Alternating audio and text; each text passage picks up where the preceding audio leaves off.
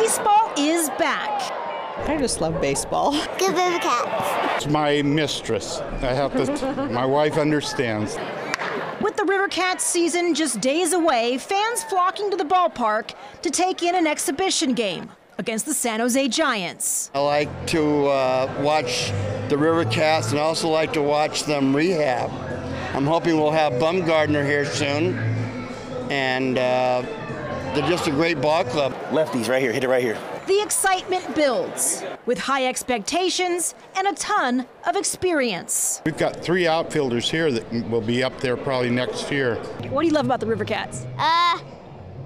They hit super far. Players like outfielder Mac Williamson, coming off a hot spring and brings a big bat to the plate. He was really pounding the ball at spring training.